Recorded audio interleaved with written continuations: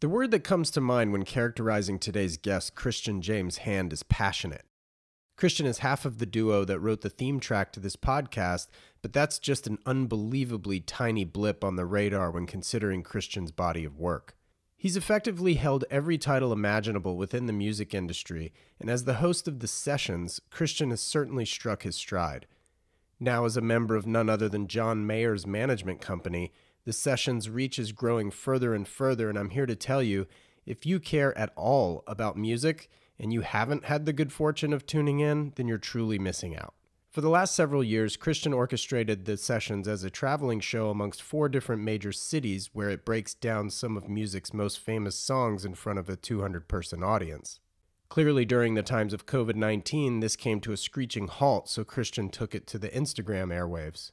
I thoroughly enjoyed this conversation even as we ventured away from several of the roads I'd planned to go down.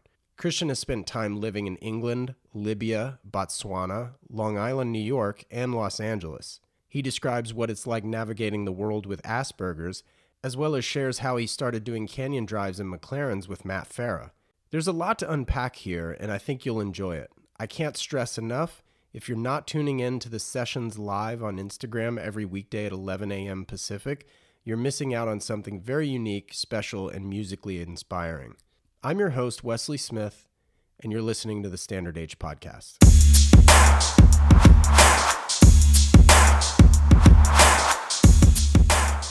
Christian, thanks so much again for taking the time. A coffee mug, downtown Truckee. Have you spent time in Tahoe? This is my favorite place in Truckee. Nice, man. Coffee, and every time I go there, I buy a cup because, you know, it's good to have a little coffee cup, and they're fucking awesome. Yeah, so I live right down the street from Dark Horse, and then there's Dark Horse in Truckee as well, which I think that was their second location. Anyway, I could go down a coffee rabbit hole, of course, but wanted to get into this a little bit different than normal. You're a drummer and a musician, obviously. Producer. You've had like every credit, I feel like, or title in the music industry. I've worn a lot. I've worn a lot of hats. I have a question that I'm interested to hear your response, and that is, who is the drummer that is the most avant-garde style for their respective genre? Like who, in other words, like who plays in a way that you would otherwise say, this doesn't belong here, but does so incredibly successfully? Thomas Pridgen, who played with, I don't know if he's still with them, played with the band that At the Drive-In became after they were at the Drive-In. Okay. Whose name I forget briefly. Somebody's frantically yelling it at their phone. That guy is a monster. I mean, that band is crazy. At the Drive-In, we're nuts. Damn it, I can't believe I'm forgetting there. It is early in the morning. But yeah, good. Thomas Pridgen plays in a way that shouldn't really fit. And then the guy that played for him afterwards in the same band is even more maniacal. I will remember it suddenly at some point and yell it out. But if you want to see, once I remember it, there's an amazing performance of them on Letterman that you just get to watch a band that actually, it shouldn't really work at all, but it's maniacal and brilliant. So I would say he's probably the most shocking. I think Ginger Baker played in a way with Cream that didn't really make a lot of sense as far as, you know, inside the music, and he's also a madman. So Ginger Baker's style was pretty crazy. I'm sure there are others that I'm not aware of, but those are the first two that I would think of to answer that question. Yeah, cool. You were born in one of the raddest named cities ever, Stoke-on-Trent. Yes. Tell me about that. I mean, you lived there till when? Well, Stoke-on-Trent is more the geographical area. I was born in a tiny village called Tittensor, which is sort of an out in the English countryside, which is very hard to beat as far as beautiful countrysides are concerned. I agree. I was there, and then we lived there for the briefest of times. I think we were there for something like 6 months, and then we took off to Libya, and then we came back when Gaddafi moved in. And then we went back to Africa for about 5 years. And then we went back to London, and we stayed in London until 1983. And then I came to the United States of America, to Long Island. The joke that my parents said was that we had promised ourselves we would never live in another third world country, and failed. Because Long Island in the 1980s was a bit of a cultural wasteland, to be honest with you. But I loved it. And then I went to college right outside of Manhattan at SUNY Purchase, and then stayed there until 97. And then I came to California, and this has been the longest 6-month visit of my life. I didn't think I was going to stay here for longer than a year, that's for sure. Right. So what did mom and dad do for a living that created those moves? My mom was a hairstylist, is now a kitchen and bathroom designer, but at that point she was a hairstylist. And my dad worked for so it was called the post office at the time, but the post office in England, before it got blown to pieces, handled everything: phones, telecommunications, computer systems. So my dad was an engineer, and we basically went to Botswana to it was a United Nations program, I believe, where Sir Seretse Khama, who was the president of Botswana at that time, was very forward thinking and wanted to develop his country for it to become, significant on the world stage, and to be able to operate in this, he'd gone to school in Oxford. So it was basically a program to raise the infrastructure and build the infrastructure of Botswana. And my mom was the stylist to the president and his family, which was pretty cool. No kidding. Wow, that's awesome. I don't know how that happened. And then it was, like I look at the pictures, and it's, no shit. It's like 22-year-old, 23-year-old kids, all hippies, all long hair. And their job is to build this country, and did an amazing job by all accounts. But that was my parents have, my dad specifically is a gentleman who likes to travel and likes to see the world and likes to experience new things. And then, when you have a family, you drag those poor fucks all over the world doing it to them as well. Yeah. Well, it creates certainly a well-rounded view of the world, I think. I think there's no education quite like travel. Yeah, I've traveled, and certainly like living in places, to have done, pretty substantial tranches of my life in different cities. And then, one of the things that is really beautiful about England is, back before these morons voted for Brexit, the ability to travel in and out of Europe. Like class trips weren't to Philadelphia, class trips were to Paris. Right. Class trips were, deep into other cultures and other countries. And certainly, in the 70s and early 80s, the cultural homogeneity hadn't really, is that a word? Homogenization, whatever it is, that hadn't really kicked in. Like, you wouldn't walk through fucking Paris and find a 7-Eleven. Right. Much more, no Starbucks. It was the cultures, and especially in Europe, when you can travel an hour and almost go through 2 countries, you got to really see different cultures. It's a little more, as I said, like a little more homogenous now, but obviously they still different languages, different money. But Europe is beautiful because the proximity, and then the ability to just travel through it. You can, in one afternoon, you can travel through 6 countries. Yeah, it's like traveling through the northeast of the U.S. All those states are so close together. When did you start playing music, and what was your first instrument? When I was in high school in England, which is actually 6 years long. So when I went in to high school, I decided that I wanted to take up an instrument. So I wanted to play the saxophone. And I went to my dad and I said, listen, like, you're probably playing sax is that you have to buy a saxophone. They don't provide it. And my dad looked at me and was like, I'll list to you the fucking 600 fucking things you've wanted to do that you then quit a week in. I'm not buying you a fucking saxophone. Find an instrument they had there. And I looked at him and I was like, oh, okay, I'll find an instrument they had there. And they had drums. So I picked drums to half piss off my dad, and B, the other half was because I had fallen in love with Phil Collins at that point. And I started a lifelong resentment of the drums at that point. Fair enough. I would load my drum set into my house like on college breaks and shit like that. And my dad would look at me and say, are you sure you don't want to take out the saxophone? Oh, that's brilliant. What did you study in college? I went originally to be a lighting designer for theater, and then I switched to be a set designer, and then decided that I didn't like the program at my school, which was it was the best program in the country at the time. I didn't like the fact that, you know, you gave up your entire life for this thing. I didn't go to college to have a job. I went to college to have an experience. So I left. And then when I went back, I just got an English lit degree because I felt that, you know, I love reading and I love writing. And I don't think that having a functioning knowledge in, you know, one of the most ubiquitous languages in the world sort of gives you a bit of a Swiss Army knife to be able to do a bunch of different shit. And it also gave me much more time to be involved in the radio station, to play in bands, to have a job, to be able to, you know, really have a well-rounded college experience. And I loved it. I read, you know, some really amazing books. I focused on contemporary European authors at the time.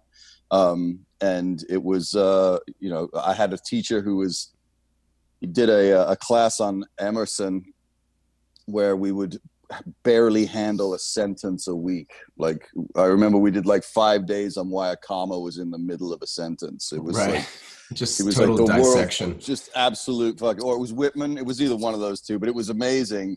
So getting to do that was much more enriching. And what's really funny is that when I moved to LA, a bunch of my school was as I said, was a really, really well-respected school. So there was a network of people that had graduated and gone into the industry. And when I moved to California, to Hollywood, there was a bunch of them here. So I ended up working with a bunch of them and making exactly the same amount of money without having made my life fucking miserable at college. And I would look at them and just be like, it was smarter. Me or you? And they're like, well, I'm smarter because I'm the director. I'm like, yeah, no, that's great, but we're getting paid the same amount of money. So it seems to me that you're not as smart as you thought you were, kid. But that was the original goal, was to become to go into theater. Oh, okay, cool. Well, so were you working at the radio station in college then? Is that your foray into radio? I was. When I was a kid in England, there were two. I loved radio. Like, radio is my number one passion, legitimately, and there's not many people say that. So when I was in England, there were two DJs. There was a DJ by the name of Kenny Everett and another guy by the name of Noel Edmonds, and these are sort of my radio heroes. And I wanted to. My parents reminded me. I didn't remember, but when I was really young, I would hide behind the couch and give them the weather for the day. Just to be the removed voice, just talking into the air. So when I came to, I always wanted to be a DJ on the radio. It was, England had national radio, so I was a little bit bamboozled when I came to America, and it was private. It was a different world. But when I went to college, I saw the college radio station, and I was like, oh, maybe, I can go do that. So I did that for 3 years. And when I left, I honestly thought that, like, my radio career in quotes, I was like, that was it. Sure. And then just very strangely, which I, sort of aligns with my philosophy on life, I sort of found myself dragged through a series of, there's a great meme going around, like, people think success is a straight line, but this is actually what success looks like. Right. So I sort of, like, went off on a bunch of really weird side tangents, and then ended up becoming a DJ on a commercial radio station in New York. And then they were the ones that transferred me out to LA. So I didn't follow a career in radio. A career in radio sort of hunted me down, to be honest with you. Well, you were on some pretty incredible tours and whatnot. What is your single most standout memory from traveling with PM Dawn? Oh, man, Prince B. There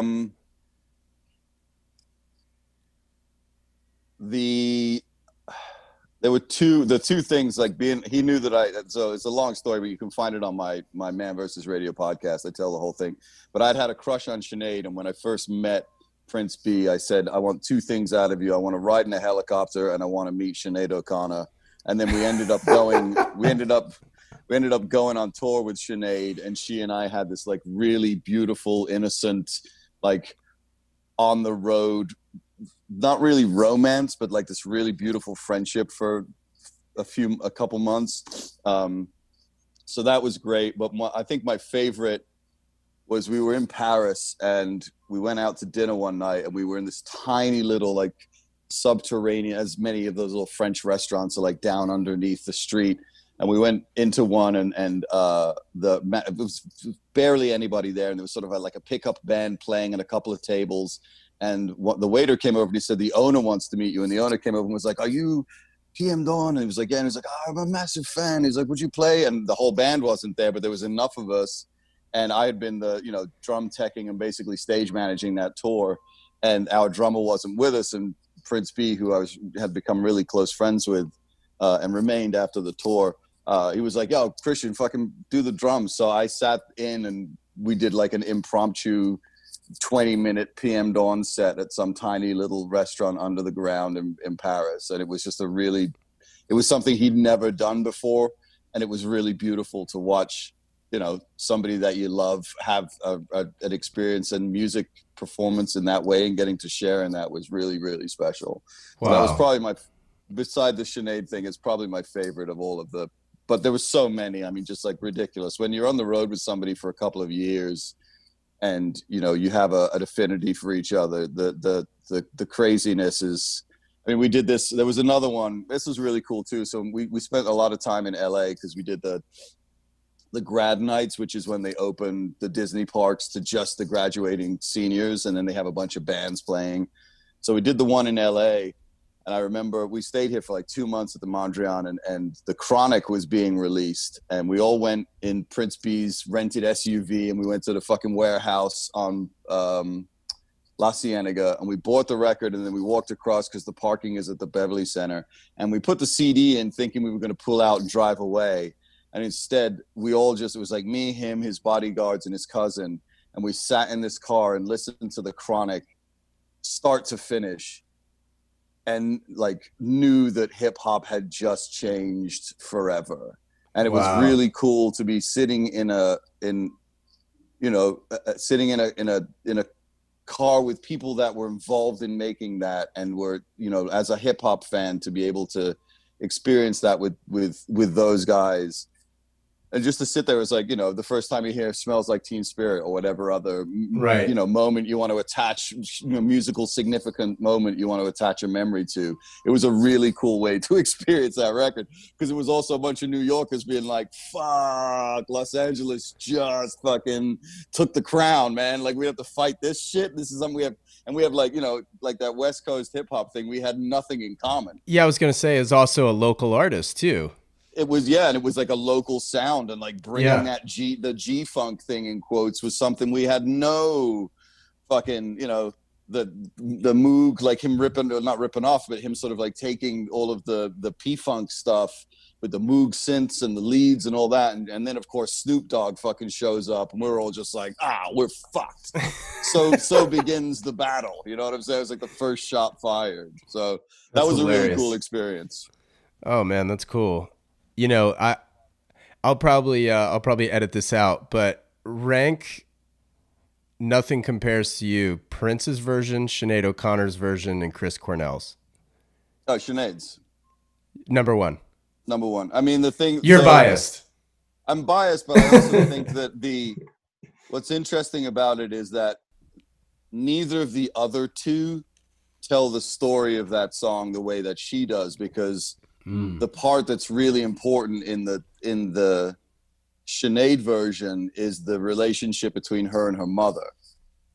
I see. Which doesn't really exist in the other two versions. And especially if you know the complications of her being raised Catholic and all of the fucking horrors of her family, there's just this, like you watch the video, and if you've never seen the video, you should. When she starts to cry in the video, it's actually like a real moment that happened during the filming. It wasn't a staged thing. And neither Prince, like, Chris is gorgeous, obviously, but Chris's version to me is less of an ownership of the song and more an homage.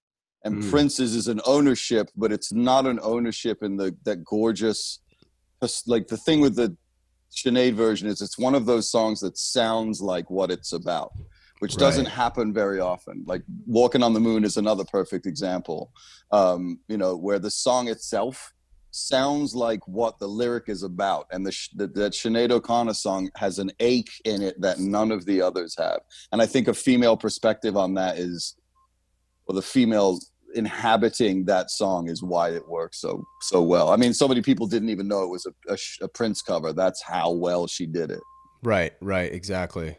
I think generationally, if you're my age, I'm 40. So the first time I ever heard it was Sinead's version. Right. So yeah, that makes a lot of sense. What are the qualities that get you promoted from nighttime DJ to the afternoon drive slot? What do they look for?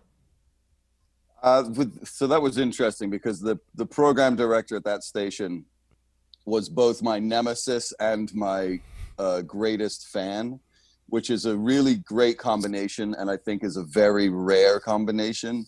It sounds like corporate America. It does. It's just often, like the relationship is much more adversarial than encouraging, and it's really rare to find yourself in a situation where the person who's leading you into a new career is both the biggest cock you've ever met and also really, really good at what they do and teaches you a lot.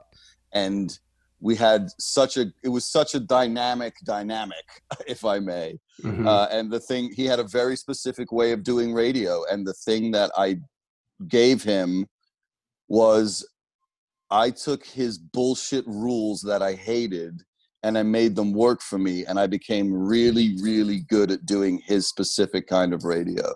And that was why I got moved. And it was a very rapid move. I mean, it was like 3 months, and he was very flattering about me in the press and still says that I'm I'm in quotes, the most talented the most talented person he's ever put on the air, which is a great thing to have said about you. It's just, I wish that a cock like that hadn't said it about me. But we still, he was at Sirius as well, and I used to go to Sirius, and everyone there.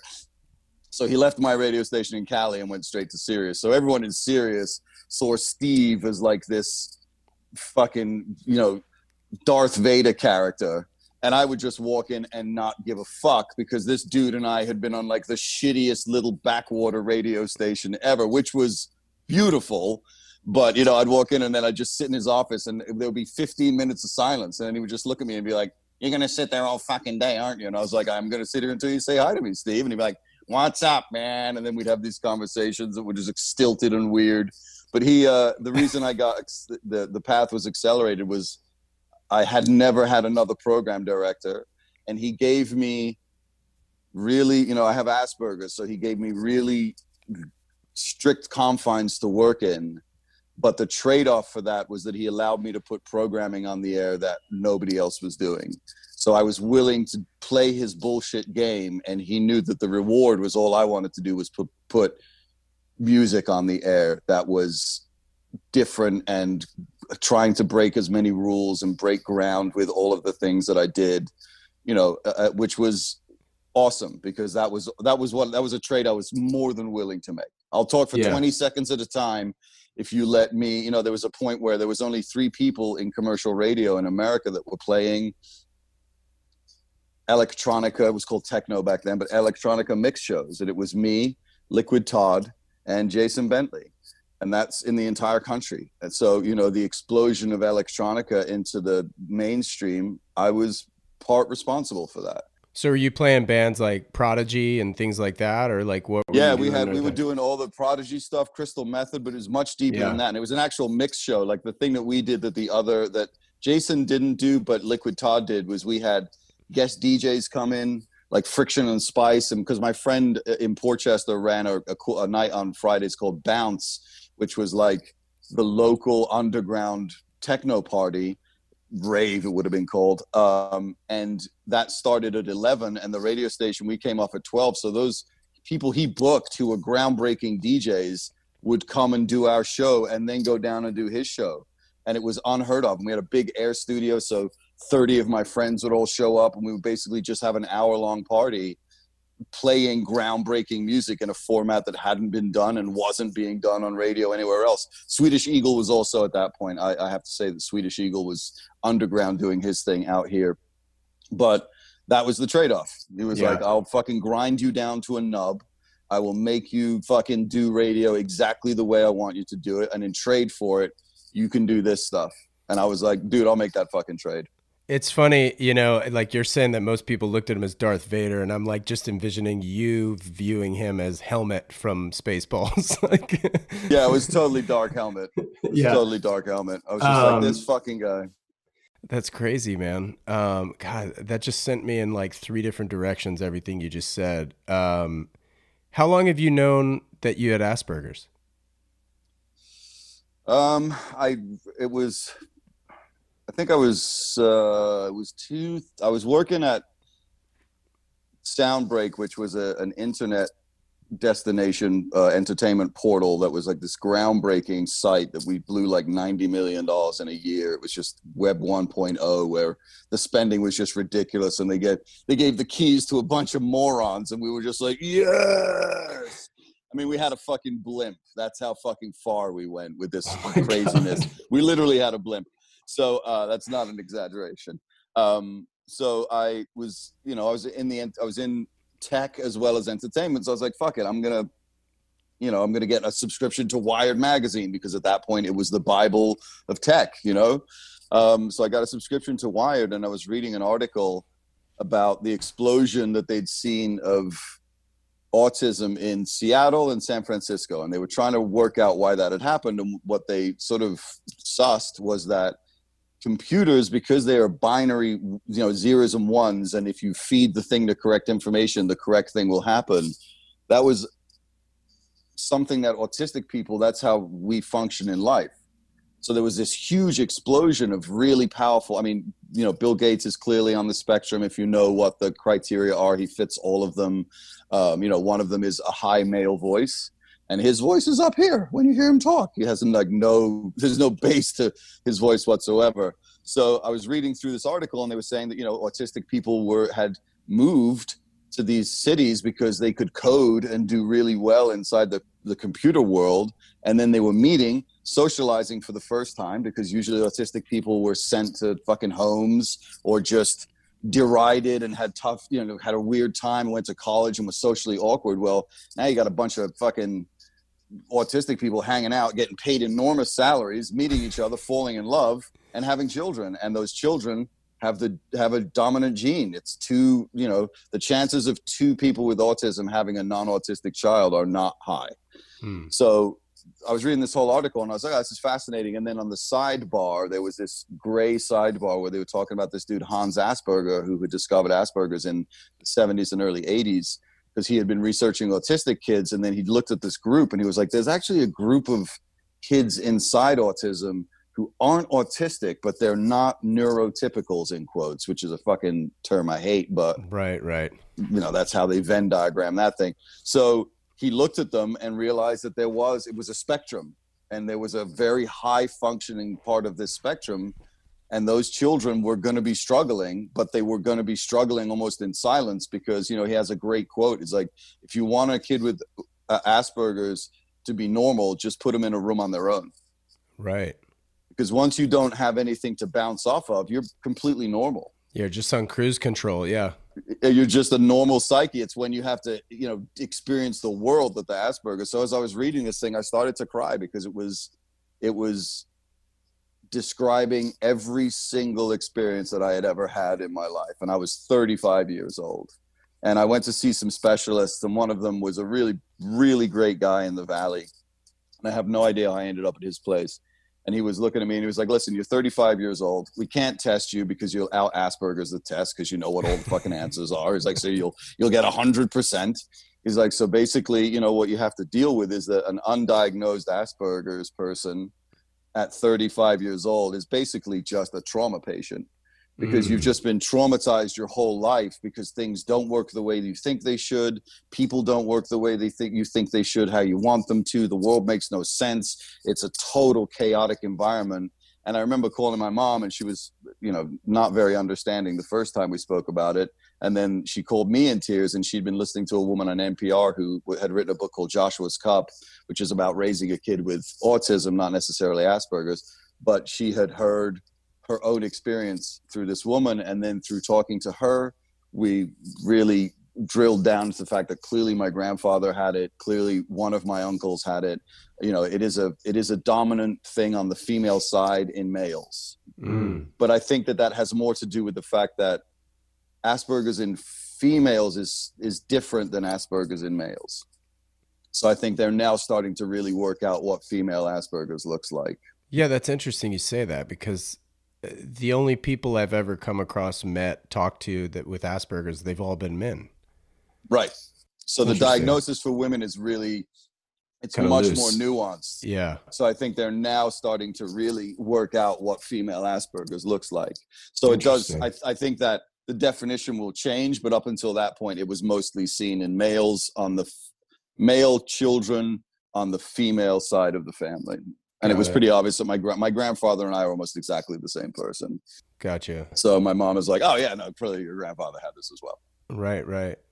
So let's talk about your radio show, the IG Live sessions, for example. Those things are completely, I mean, they're prolific. The show really breaks. Well, why don't you describe the show, actually? It's called The Sessions on Air, right?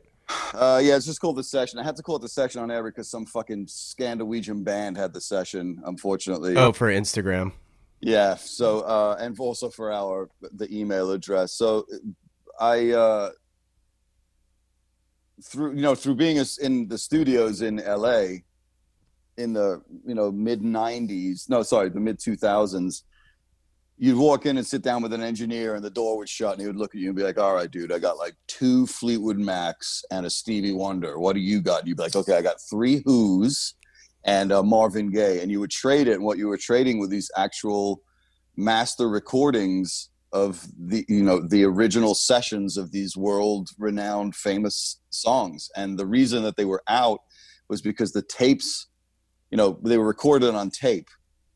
And every year they have to take those tapes and put them into these ovens and rebake them because the glue starts to break up the layers of the tape. Right. And they start to fucking come apart. So you have to rebake them. And gradually over time, you get to 30, 40 years and those tapes are actually now disintegrating. Mm-hmm. So what the record labels would do is they would send the tapes to studios. The studios would just run the tape into Pro Tools and then have a digital version of the masters of these recordings. Well, the fucking record industry is renowned for having fucking pirates all over the place. So if you're an engineer who's been sent the masters to Stevie Wonder and nobody's looking at you, there's no armed guard in the fucking studio, you just put that shit on a hard drive and then you give it to all of your friends. Right. So there was there was a lot of Queen stuff. So I through working in a lot of studios and knowing a lot of people, I'd accumulated this pretty sizable library, which is now at the point that I look at it daily and am amazed at what I possess. So I started doing a show on Sirius started being a guest on a show on Sirius where I would just do vocals. And then I left Sirius and I started doing whole songs. And then the idea came to try and do a live version of it. And what I do is it's a show where I can play you the bass, drums, guitars, and vocals of these amazing performances by these unbelievable artists, explain the song to you, show you how it works, but do it in a way that isn't music nerdy, because I'm not a music nerd. I don't know anything about composition, or what if I can find D on a fucking keyboard, that's it. So it's really sort of like a layman's way of looking into the songs, but also telling you the players and the studios, and really trying to get people to understand that these songs don't just magically come out of the ether. They come out of the ether for the creators, but the actual getting them to come out of the speakers is a story unto itself. Each one is each song is a book. Not even like each album is a book. Each song is a book. Yeah, for sure. To be able to tell those stories. And I was doing a live show in 4 cities before COVID, and then was really starting to go out of my mind. My radio station, I wasn't comfortable going there because of COVID, so I wasn't even doing a radio show. So I found basically that there was a cable that I could buy that would plug into the back of my mixer, that I could plug into my phone, and then everything changed for me at that point. And I've done 290 songs in COVID. Yeah, it's incredible. In 7 months. Because I attended the one, I think you were filming that day. It was Jackson 5's ABC and Elton John. Yeah, Saturday night fighting. Yeah, that was an incredible session. You go on for, a couple hours, right? It's an hour a song with a 20-minute intermission. Right. And you know, like you get to hear these things in a way that you've never experienced them. And in a room like that, where you get a big PA, where you can fucking hear these things at like, you know, live show levels, it's just outrageous. Nobody gets to listen to music at that volume, you know? Well, and two, I like the dichotomy thing that you do too, where like they're genre centric, completely unrelated, right? Like, yes. Well, I mean, I like that sort of dichotomy because it, and do you choose that on purpose? Yeah, what I did was so that was kind of early in the system, and I started to, because I realized that I had to make it comfortable for people to come. So there always has to be a headliner that people are going to. The reason I did both of those is because I knew I was filming. But usually my choice is that the opening act, as I call it, the first song, is something that I know people either don't give a fuck about, don't know anything about, or have an opinion that's pretty strong. And then I'll headline it with something I know everybody's gonna enjoy. So one of my favorites was I did Pantera and Queen, because I knew that these fucking scumbags would all show up for fucking Queen, but if I had done a Pantera song, I'd have 10 people in the room. Right. So I did a Pantera song, like I filled the room with 200 people who came to see Queen, and I made them learn why Pantera are amazing. You know, like that to me that's the most exciting part. Like I love revealing to people, and you know, my thing is like, I don't expect you to leave a Pantera fan, but what I do expect you to leave with is a knowledge and a respect as to why Pantera. I don't expect you to go home and be like, dude, fucking Vulgar Display of Power. Yeah. I mean, you should listen to Vulgar Display of Power in its entirety, because it's unfucking believable. But I just want the next time some asshole says, fuck Pantera, man, but you're just like, nah, I don't think you really know about Pantera. It's funny, I had that album, but I also owned Cowboys from Hell, which, I don't know, was that more poppy? Could I even go there? Yeah, no, so what happened was Cowboys from Hell comes out, and then Metallica releases the Black Album. Right. And Pantera were like, that's the softest fucking bullshit ever. We're going to make the hardest record ever made. And then they made Vulgar Display of Power. Yeah. And there's actually been a remaster they did about 10 years ago of Vulgar Display of Power, which is available on Spotify. And it is heavier than the original pressing. Oh, wow.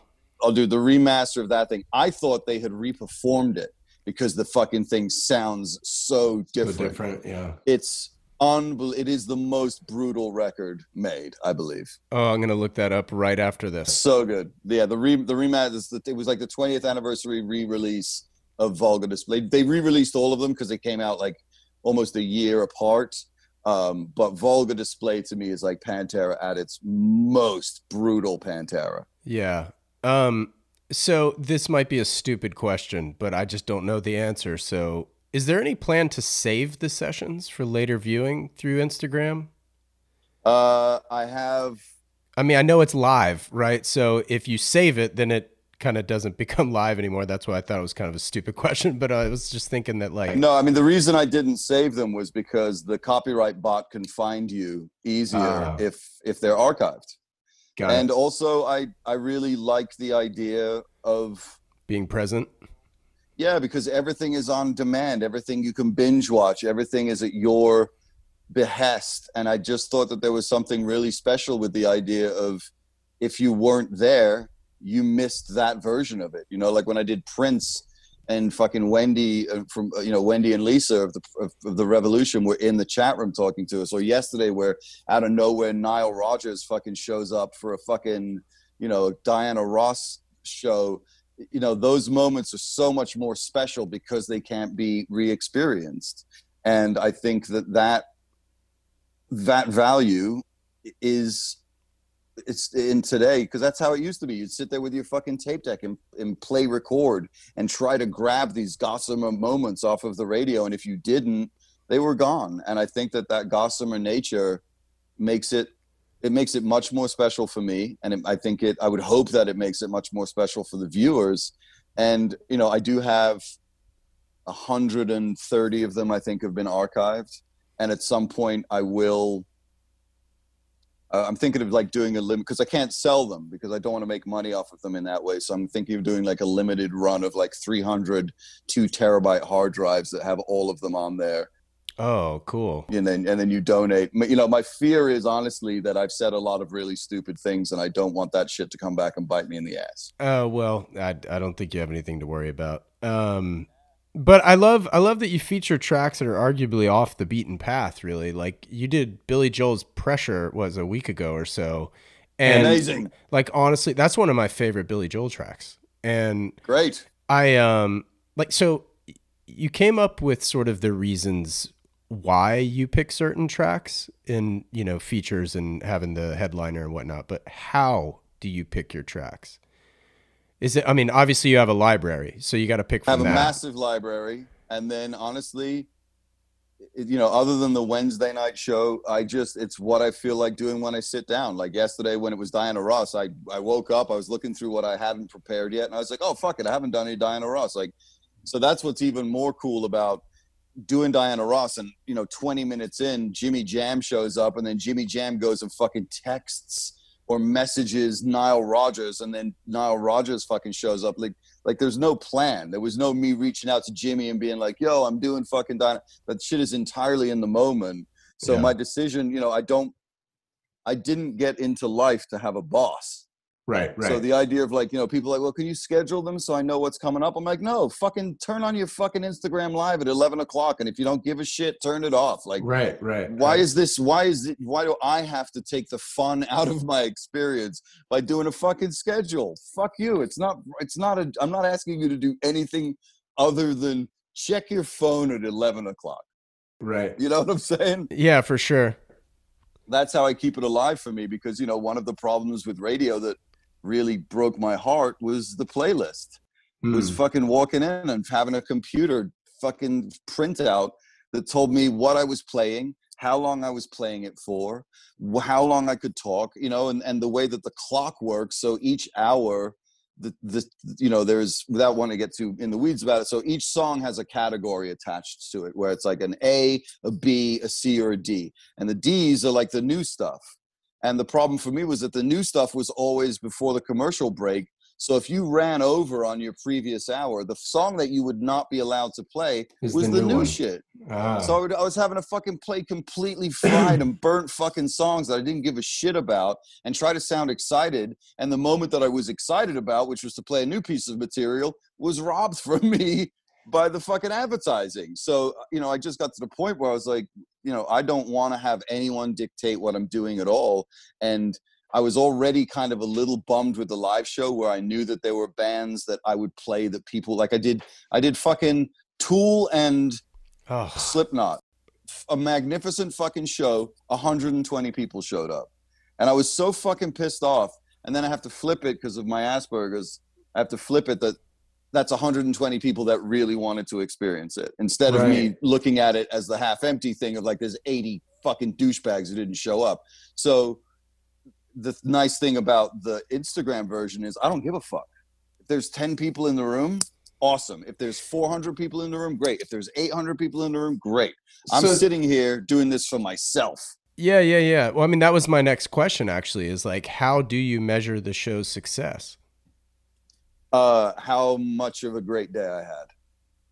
Cool. No, that's a brilliant way to experience it, or to work, period. Was my mind blown? Did I have an emotional connection? Did I learn something I didn't know prior? You know, like one of the nice things about doing it is it's the first time that I've done the show with headphones on. So I get to, and unfortunately Instagram doesn't broadcast in stereo. So I'm actually experiencing a version of it that the listener isn't, because I'm getting to hear these mixes build inside my headphones.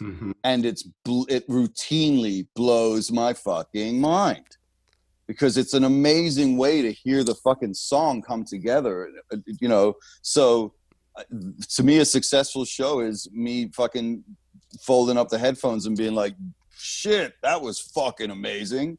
And if 10 people got to witness that, great. It doesn't, the amount of people no longer affects my enjoyment of the show, which is why this is, to be honest with you, this is my favorite version of the show that I've ever done.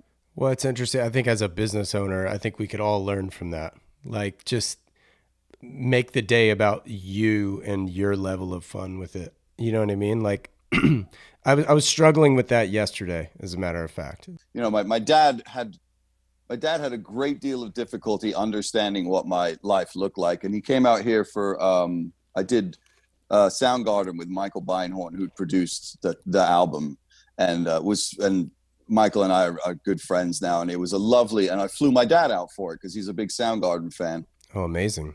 We were on our way to the airport, and he was like, it was a really beautiful moment to have with your dad, where he was like, I'm really sorry that I made it so hard on you, because I didn't realize the whole time that you knew what you were doing. And I looked at him, I was like, I didn't. But what I did know was what I didn't want to do. Mm-hmm. Like, right. That was the metric that I used, was when I started to do something that didn't feel right, no matter how difficult a choice it was, I left it. Yeah. Because I knew, like, when I worked at the record label, I was offered the fucking director of A&R position, and it's not flexing, it's just the truth. I was offered the director of A&R position, which was going to make me one of the youngest A&R directors in the music industry. And the minute that they asked me, my panic inside was like, yeah, no, I can't do that. And when I went to my dad and told him I was leaving, he was fucking furious. And I left, and I ended up fucking managing a little fucking cool music venue run by a madman in Portchester, New York. And through that, I met the kids that were throwing the t-shirts out. And through that, I became a kid who threw t-shirts out for the local radio station. And through that, I got to go on the air.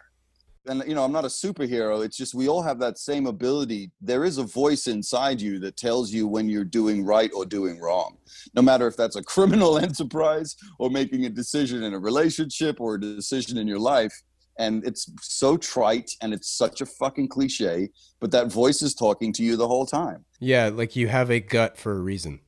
Have a gut for a reason. That's a reason they call it your gut instinct. Mm-hmm. You know what I'm saying? Like, This isn't, I'm not talking metaphysics that are beyond, like sit under a tree for 5 years and meditate. It's like, nah, man, just listen to your gut brain. Right. And when your shit doesn't resonate, get the fuck away from it. I'd like to take a minute to thank you for listening to the Standard Age podcast. It's certainly been a lot of fun sharing each guest's story, even during the craziest of times over the last year. The good news is it's allowed me to further focus on some of the elements that make Standard Age possible. I've done a ton of product development, some items for well over a year. If you'd like to support the podcast, the least expensive way is to simply rate and review the show on whatever platform you're on. Further, you can visit standard-h.com, where you can purchase the brand's apparel or directly support the podcast under the accessories tab. I can't thank you guys enough for listening to the show and for all of your support, especially through social media.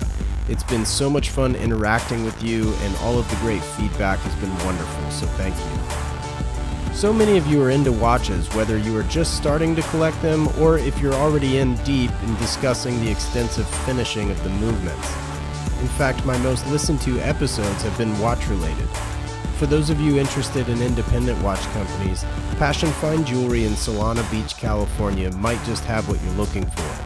Previous listeners may be familiar with owner Tim Jackson from episode 1 of the Standard Age podcast. He and his team are certainly a wealth of information while offering incredible customer service. Tim and his team are quite literally made up of family and friends, so I'm confident you'll feel very much a part of their community even if it's your first visit. Of course, if California is out of reach, definitely visit passionfinejewelry.com for more information, or visit Tim's blog, Independent in Time, for a deeper watch dive. Now let's get back to the show.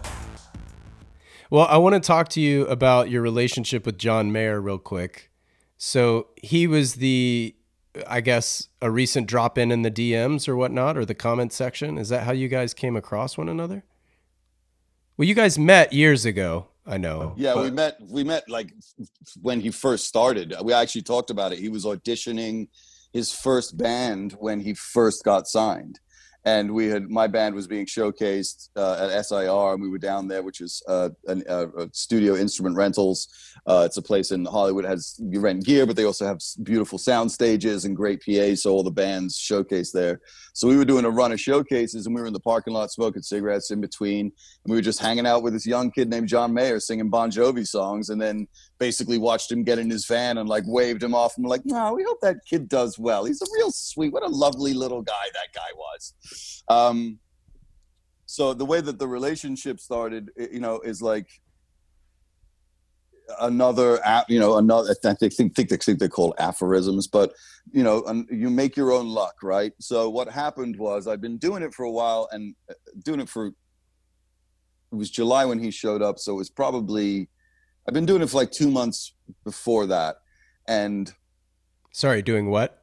Doing the show on the Instagram. Show. Right. So, and I have a couple friends of mine who are pretty accomplished musicians, but they're very much not in the public eye accomplished musicians. Like my friend Phil is he was like studio musician type stuff. Yeah. I mean, my buddy Phil was Prince's horn arranger. Like I have people like that, Yeah. So there were a lot of those people were showing up, and they were sort of letting their muso buddies know about it and being like, yo, you should check this shit out. So one day, a guy by the name of Charlie Hunter shows up, and Charlie is a fucking brilliant guitar player. His guitar is bass strings on the top and guitar strings on the bottom. And he plays in a way that is just fucking, it's bananas. Like you can check him out on Instagram. You can check out his records. And I knew his name. I wasn't particularly averse in his music because it's not really my vibe. But as minute I saw Charlie Hunter, I was like, oh shit, Charlie Hunter's here. So I always try to reach out to those folks to let them know that I'm grateful that they hang out, because we all know that the hardest, most brutal judges in the world of anything are other musicians. Yeah. Because we start from a position of that sucks. Even if we've never heard it. If somebody would be like, hey, have you ever heard this band? You'd be like, yeah, no, they suck. We're the worst judges in the world. So if you can win over like jaded asshole musicians to what you're doing, it means you're doing something kind of good. So I reached out to him and I was like, yeah, man, thank you so much for fucking hanging out. It means so much to see musicians. And he was like, dude, I'm spreading the word. Especially in COVID, musicians are finding a hard time to be inspired. Everybody is, but specifically us or people like Charlie, who live gigging is their main income. Mm-hmm. Touring, playing with other musicians, writing with other musicians, like now it's the Zoom writing session, which sucks.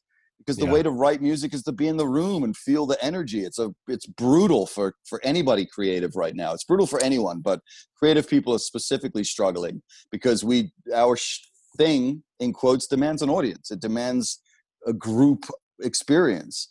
Yeah. So he was like, yo, man, it's really saving my fucking ass, and it's actually inspiring me, and blah, blah, blah, blah, blah. So he started this great little chat in the IG chat. And then one day I realized I wasn't following him. And I was like, oh, I got to fucking follow him. So I went to follow him, which is like, that's like the post-millennial handshake. I'm like, I got to fucking, it's like, So I went to follow him. Meanwhile, you're also saying like, oh shit, my bad. Yeah. Like, dude, what a dick move. Sorry about that. So I went to follow him, and then underneath I noticed that he's followed by John Mayer. So I sent a message to him and I said, hey man, how close are you with Mayer? And he was like, it's a mutual appreciation society. We're definitely professional friends, acquaintances outside of that, but we have a great relationship in that way. And I was like, well, if you, ever feel inspired to, I would greatly appreciate you just letting him know what I'm doing, because if there's anyone who I think would get what I'm doing, it's John Mayer. Sure. And he's like, dude, I can't believe I didn't think of it already. Consider it done. And then I just let it go. And then I hit him up a couple weeks later and I said, hey man, because he'd continued to get more people coming in, like Ben Spivak and like these really great Carter Mack. He's a phenomenal drummer. Like drummer. All of these. I follow Carter. Carter's great, man. So it's all of these like really cool. It's almost like the perfect way to do it, because you want those cool tastemakers. Mm-hmm. If it's just, fucking Pharrell shows up, it's like, well, that guy will show up at the opening of a fucking envelope. To have, these like, to have these dudes who are cred and know what they're talking about, be like, this motherfucker's on some shit. It's worth its weight in gold. So I reached out to him and I was like, dude, thanks so much, man. Is there anyone that I haven't done that you would love to hear as a thank you gift? And he was like, dude, Bob Marley. And I was like, fucking done. So we arranged it. I said, are you around next Tuesday morning? And he was like, fuck yeah, I'm in. So Tuesday I started to do, it was July 7th, because I have the screen grab. And July 7th, suddenly fucking John Mayer showed up and was like, his first comment was like, this is inspirational. Thank you. And I messaged him and he sent me a really nice donation. And I messaged him and we just started a conversation in DM about life and what's going on, and sharing, his fucking insane collection of very fucking high-powered flashlights and all these crazy deep dives that he goes down. It's like fucking watches and torches and flashlights, and now it's high-end GPS units. Seriously. Well, he's Mr. Land Rover now, so. Oh, dude, he's a prepper. He's going to fucking Montana for these. He probably doesn't even want me to tell. He's going to another state for the fucking election. The way that we got really connected was that I've been dealing with a major label on trying to get this thing legitimized, because it's still not sanctioned by anybody. It's punk as fuck in that way. So I was like, okay, I need help. So I reached out to him and I said, hey man, I'm in negotiations with these people. Is there anyone that I can talk to on your end who could just guide me through what the fuck I should do? Right. And he was like, yeah, talk to this guy. And then it was his manager, and his manager got on the phone with me and was like, I would love to manage you. I've been watching all your live shit and I think it's amazing. And then he called me back and was like, and John wants to split that with you. So it went from this really cool Instagram relationship of just a mutual appreciation society to him legitimately wanting to help me grow this thing and make it, because he thinks it's important, which is really nice. I agree. Having someone like that, and also his team and the people that he's involved with who are all at a very high level. And what's really funny about it is that when I first started with my producers in LA talking about the TV show, we knew that we needed some sort of, not necessarily celebrity, but establishment connection to allow us to open doors and be like, this guy's involved. And then they're being like, oh, well, if that guy loves it. Right. So the first person we reached out to on Instagram Messenger 3 years ago was John. And he ignored it, which he should, because he has 9 trillion fucking messages. So we then reached out to Pharrell, and I told him that, and he was like, "Man, that makes sense." He's like, "Pharrell would be the next logical choice." You're absolutely correct on that. So, we had already thought of John 3 years ago because he really is the perfect dude. He shares, my comedic sensibilities. He shares a nerdiness about gear, but he's also a brilliant, brilliant musician.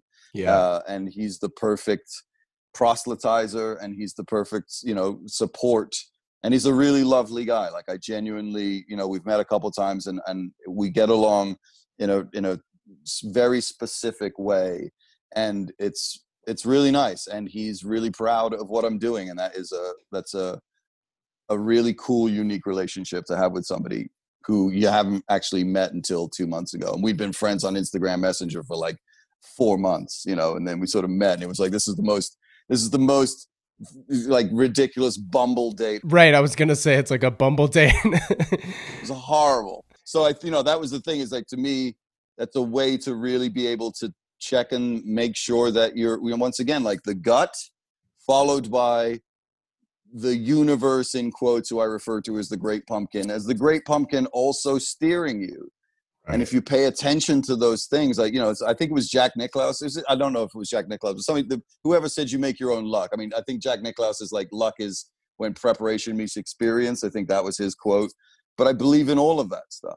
I do believe, and it's not available only to wizards. Right. That's why the self-help department of a bookstore is so enormous. Like, all of this information is available. You don't need the secret. You just need to fucking have faith in yourself. And then when you lose that faith, you look at the things around you and you're like, man, what is that? Okay, I guess, I've met this amazing chick. On Tuesday, we're fucking like, this is like, people who fall in love and know that they met their soulmate the first time they've met them. Right. Yeah.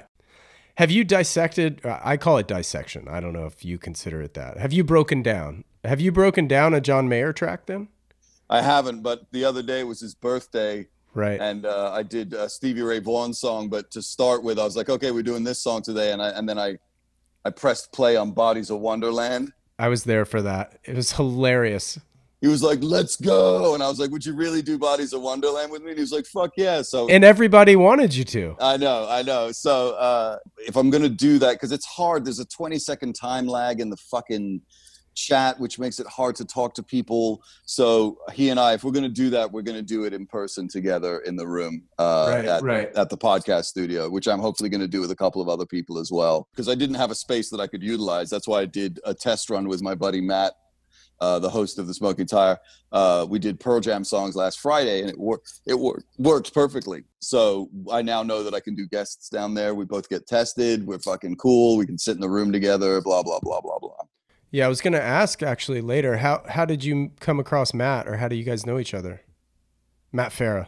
Yeah, Matt Farah, what a lovely chap. So his wife is, and she will always, every time she'll look at the two of us and be like, this friendship is because I was a fan first. So his wife was a huge fan, and she turned him onto it. And he came to a couple of live ones. And then I broke down the song that Hannah walks down the aisle to at their wedding. The night before, we surprised her. I flew to New York and we did a session at their pre-reception party where we surprised her with the gift of a Queen Somebody to Love session. And then the next day she walked down the aisle to it. And that sort of like sealed our friendship in concrete at that point. And that's incredible. And then since then we're, Sunday drive buddies, and I get to go on his podcast, and he's generous, and they're both such fucking great people. And it's when you find people like that and you instantly resonate with them, it's a really cool experience. Yeah. And he's also, it's one of those things where, and we talk about this, with like Camisa, and that was why Carl and Alex Roy, he calls us his philosopher kings, because it's really nice when you get to hang out with people that might not do the same thing that you do and have the same level of passion for it, but they have the same level of knowledge and passion in their own world. Right. Like going on a drive with Matt where you're doing like 120 miles an hour through the fucking, the Malibu canyons in a McLaren, and you're completely safe because this fucking dude knows exactly what he's doing. Like his knowledge of cars, they are such train spotters. Like, well, that's clearly a 76 BMW 2002 because the kidney-shaped grills and the fucking flash, the indicator buttons are for, and you're like, it's Euro spec. And I'm like, holy shit, but meanwhile, I can tell you the drummer that played on the fucking, obscure Japanese import of a Police record when the other guy broke his arm.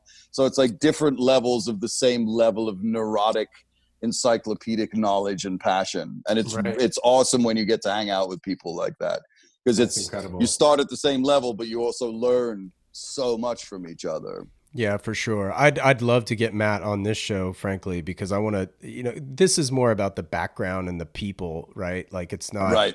And it's also to obviously promote things like the sessions or, Smoke and Tire for that, Right. One of these. Well, I will talk to him about it. I'm sure he'll do it, because his story is also a really great story. And we could record at his place. I don't care. You and I met through Jensen Reed. You guys together created the theme track for this podcast. It's called After the War, is the instrumental that I actually use for this podcast. That came up on my iPod the other day while I was driving around, and I texted them afterwards because I was like, we did some really cool shit together for sure. So tell me about your relationship with Jensen and how that's kind of morphed, evolved, what have you. I was playing drums in a band that was started during the writer's strike, a mashup band, which was really, I think it was, it must have been. So he was the opening act for that. And it was just him and a DJ. And I went up to him afterwards and I was like, hey man, do you have any recordings? And he was like, yeah, because I was like, I really like what you're doing. And then he sent them to me. And then, like one of the problems with Asperger's, which is a solution and a problem into itself, is my version of it specifically. And you'll see this in other people who have it, if you watch television programs about us, is we're brutally honest. We don't actually have time for the bullshit, because the bullshit is just bullshit. So I hit him up and I was like, yo, these recordings are terrible.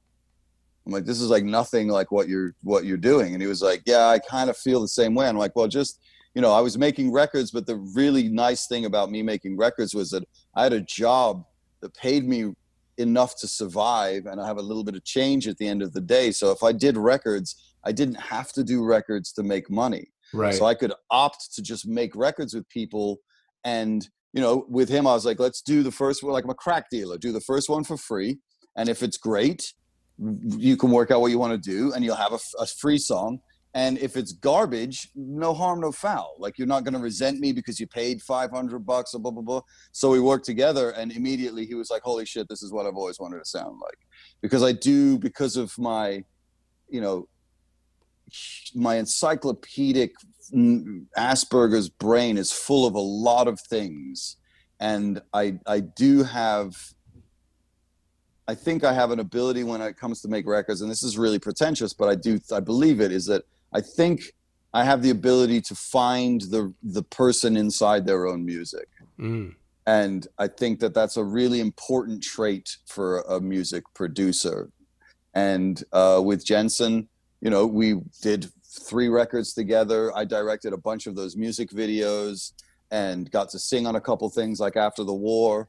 And it was a really rich, fertile environment. You know, the problem is that a career in the music industry, as I have, you know, witnessed and experienced, is like, you have to be willing to go it alone. It's kind of interesting that you mentioned your encyclopedic knowledge, because I literally had that written down, that you have this encyclopedic knowledge of what you do. And I was going to ask you, actually, is there any other subject in your life where you feel like that's on display? You just walk into my apartment and you know that all this guy cares about is music. Like, I don't give a fuck about anything else. I mean, I live in a studio apartment on my own because I don't, you know, have had to look at myself and say, how important is a relationship? Right. How important is being in love with someone? How important is being married? How important are those things? And I had to look at them and say, not as important as. And not as important as in, and not as a, what a fucking terrible sentence. Not as important as I didn't want it. But what was more important wasn't success.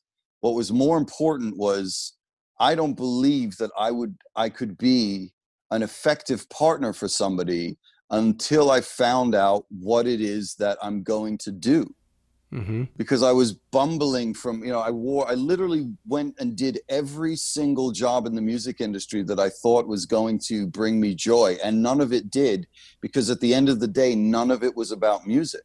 Right. Radio wasn't about music. Working at a record label wasn't about music. Working on music videos wasn't about music. Being a music supervisor in movies wasn't about music. Producing wasn't about music. You know, it was, you know, I'm a brutal producer. Like, I tell every band I work with, your opinion doesn't matter. I will hear your suggestions, but if I don't think that serves the material, none of that shit matters. Mine is the only voice that matters in this room. And the reason that you're sitting here is because you've heard music that I've done that you think is amazing. The same filter was applied to that. Right. So don't think that you're fucking special. And there are bands that have been special. I did a band called Analog Saint where I changed nothing. And that was why I loved working with that band, was they were so fully formed already. But, you know, the idea of like having to make these really, really difficult choices, because I knew that I would be a useless partner to somebody until I knew how I was going to work inside the madness that is the world. And it took these crazy, weird turns and opportunities for me to find myself here. And one of the things that I'm really interested in is who I'm going to be now in a relationship with somebody, because I do have this knowledge of like, wow, this is what I do. I do this now. Like, this is my job. I do something that, and it's not a flex, it's just the truth. I do something that nobody else on the planet does. There's nobody else who does what I do. You can't walk into a room anywhere else on the planet and find 200 people staring at a Pro Tools screen while a guy takes a fucking Beatles songs down to the rafters in front of you. What makes you feel valuable? That's a really good question. I mean, one of the really sad things about Asperger's is that it doesn't allow the person, like, it's such a solitary experience that it doesn't allow the person who has it in general to feel that they are held in the mind of people they are not in front of. So I have no understanding that my friends ever think of me. I have no understanding that my parents or my sister, anybody else ever walks down the street and sees something and it was like, wow, Christian, or just is like, wow, what are Christians doing right now? So it's a really solitary experience. So my fear with the live show was like, I was starting to become concerned that the validation from the crowd was really important. And I realize now through doing the Instagram version that it isn't the validation from the crowd. It's just simply being able to have people experience what I want them to experience. Being able to share a moment of like, this is a moment where we can be poignant. This is a moment where we can be sad. This is a moment where we can be happy, because that to me is connection that I don't have in other aspects of my life. So I feel my value in that way, because I know that that's, and I hate to talk about it in these terms, but I know that that is at the core of it. That's the art that I do.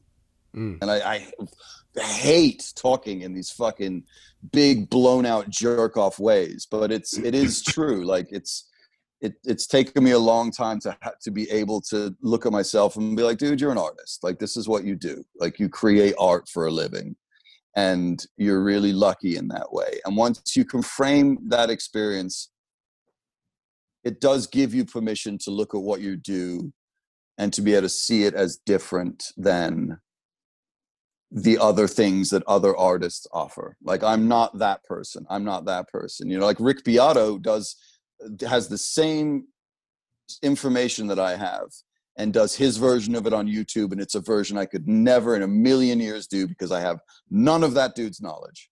And his art is that version of it. But that motherfucker could not sit in front of 200 people. And, you know, that's the other thing that if you've never been to my show, like, it's all improv. I sit down with nothing other than an index card of facts. And then I make up a show for 2 hours.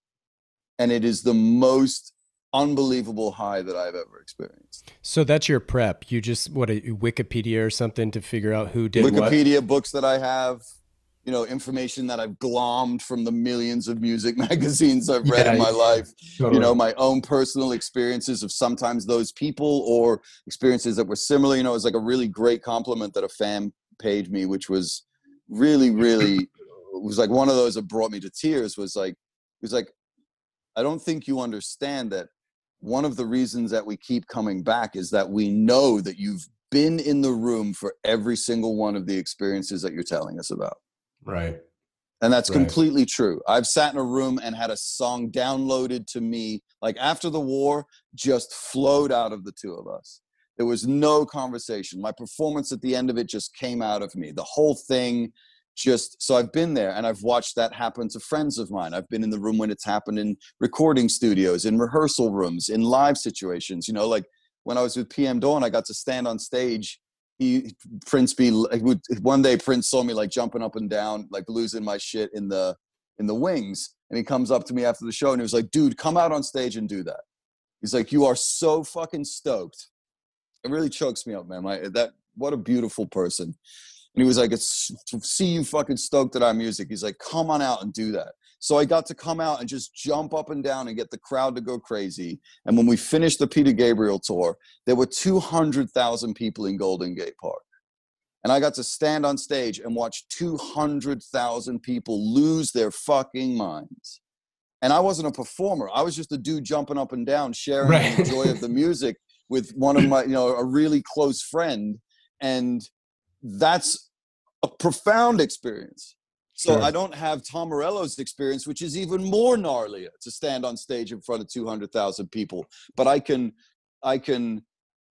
experience, I can understand what he's trying to tell people if you were telling that story.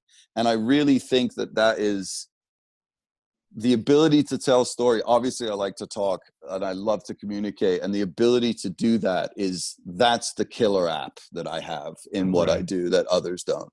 Yeah. And like that to me is why this thing feels so right. I mean, a friend of mine was in the chat for the Prince one. She was a huge Prince fan. I told her I was doing it, and she's my ex-girlfriend, so she's known me in a way that most others don't.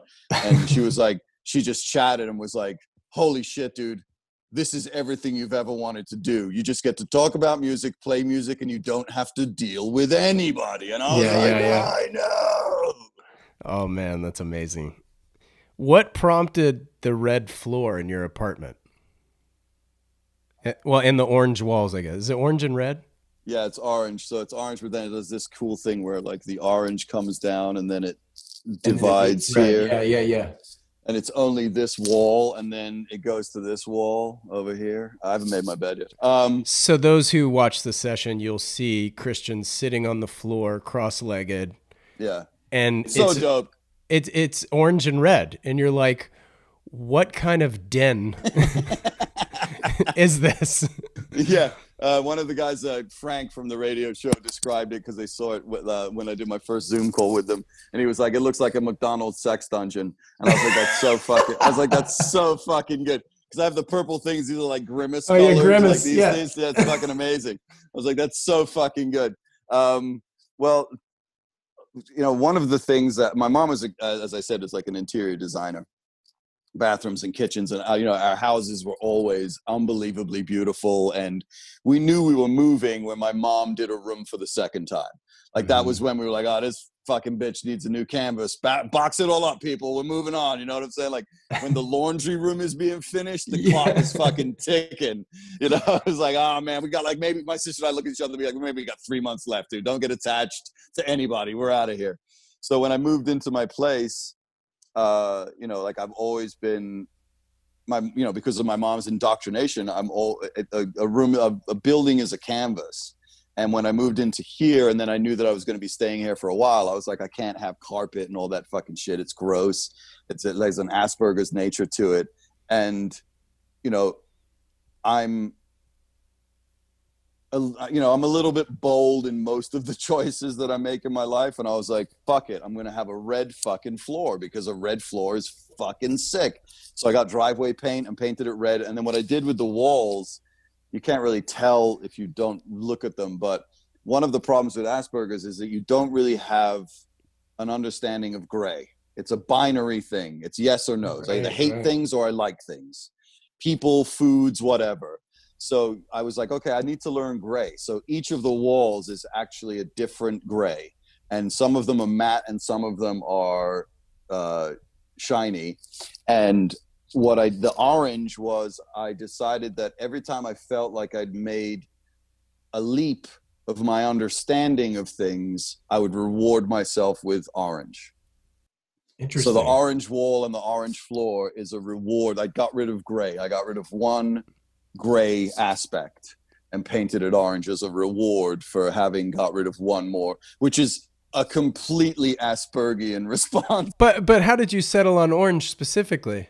Because I love orange. I think orange, I Favorite have like color. An orange band fucking tattoo that was 7 hours of the most brutal pain, got horribly infected because I wanted part of my skin to be completely orange. Because orange to me is like, there's something about orange which is both hot and cold. There's something about orange that is both comforting and startling.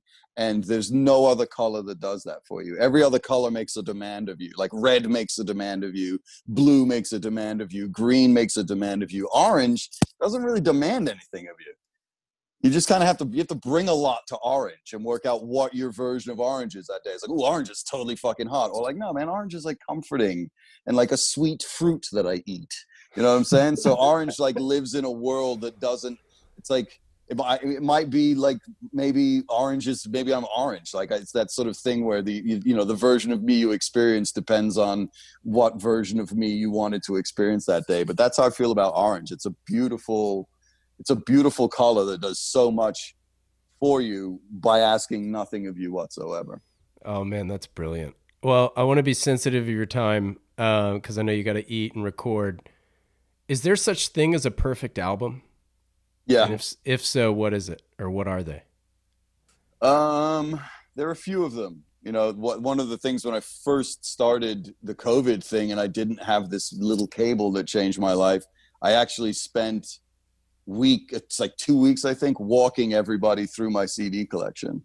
The perfect Beatles album, you know, Revolver is my perfect Beatles album.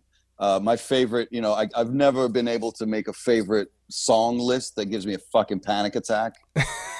But I do have a favorite album, and my favorite album is a record made by a band called the Blue Nile in like 1984, which is this Scottish band, and it's called A Walk Across the Rooftops, and it's unlike anything that's ever been made before or since. The tendrils and effect of that record reach so far into the universe, and I've been a fan of it my entire life. And I've recently, through really strange circumstances, been allowed to have an email friendship between myself and the lead singer, who lives in Scotland. He's like this fucking 60-plus-year-old man at this point, and he's just the real deal. That record is perfect.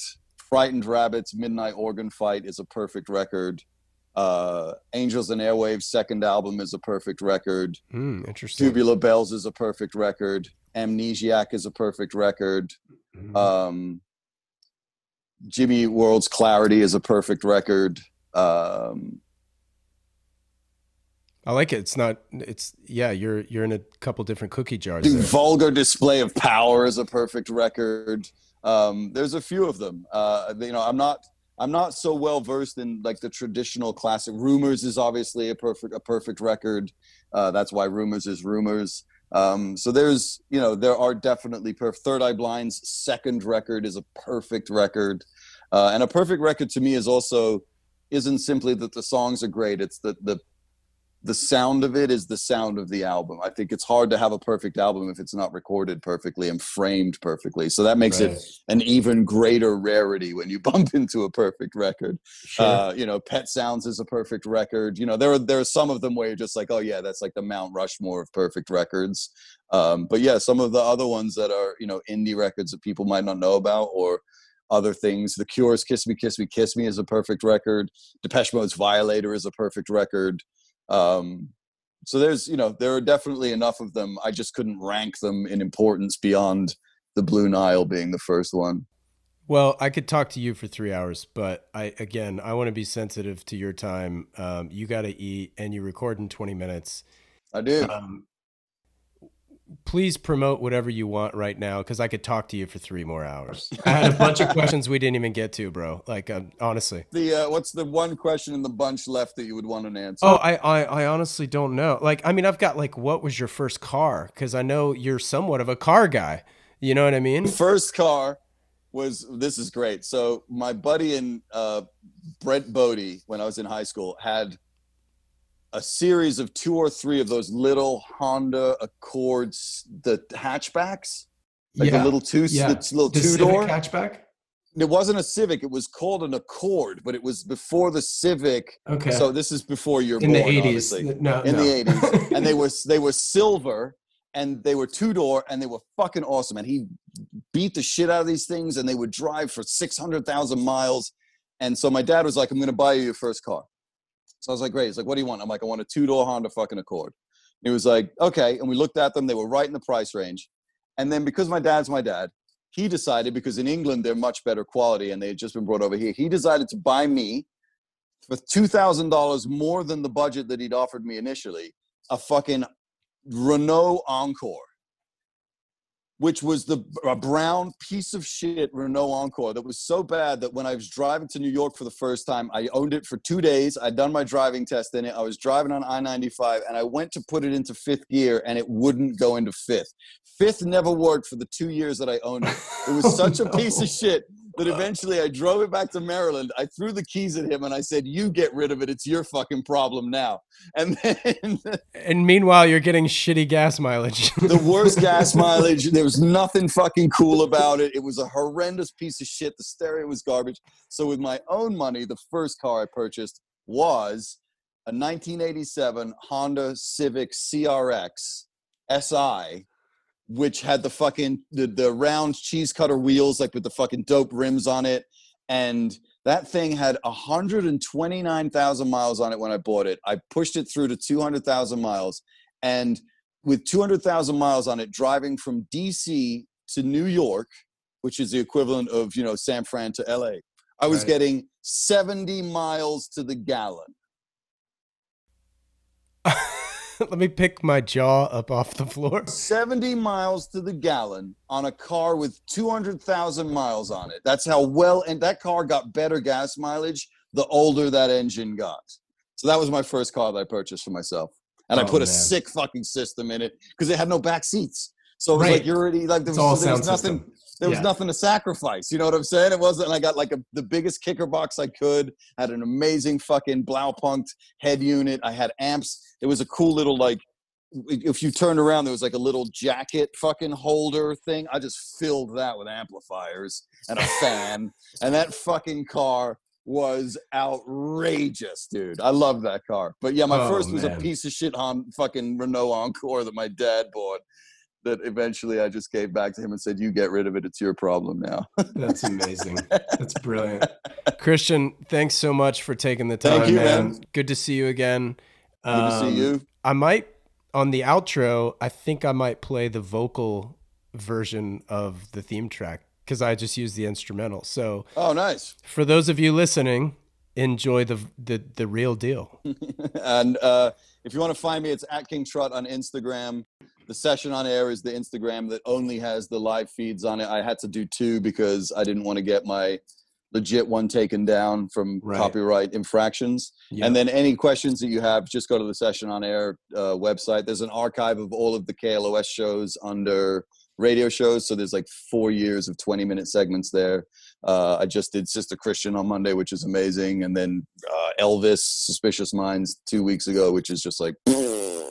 mind blowing. So that's a great way to get the archive. And then just see me at 11 o'clock Pacific time every Monday through Friday, and then Wednesday nights at 7. And then sporadically during the week, I'll just show up because I feel like doing something because I'm bored.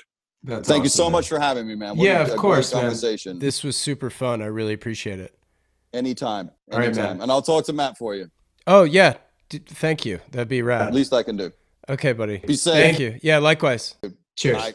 Huge thanks goes to Christian for taking the time. Shout out always to Jensen Reed and to Clear Audio for the noise cancellation headphones. Now please enjoy the full edit of what is typically only the instrumental of the song After the War. Happy holidays, everybody, and cheers to 2021.